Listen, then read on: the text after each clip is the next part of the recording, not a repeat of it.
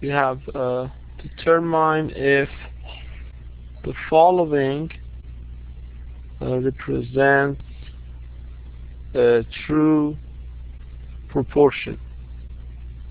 30 over 85 is equal to 12 over 34. Okay, can I see a yes or no answer from everyone?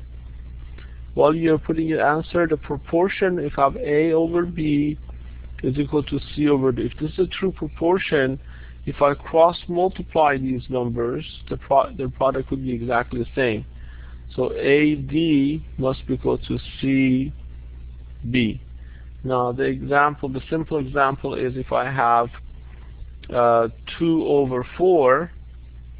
Now everybody knows 2 over 4 is equal to 1/2.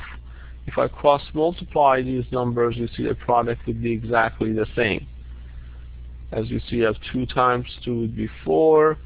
1 times 4 is equal to 4. So yes, this is true proportion. Now my question to everyone here is this a true proportion? Yes or no?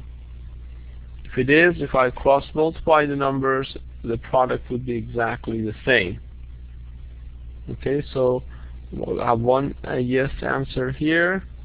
So if I have 30 times 34, if that is the same as, I'll put a question mark here, 12 times 85, then the answer would be yes. So if I multiply 30 times 34, that would give me 1020, and so as the other one. So the answer is yes, it is a true proportion.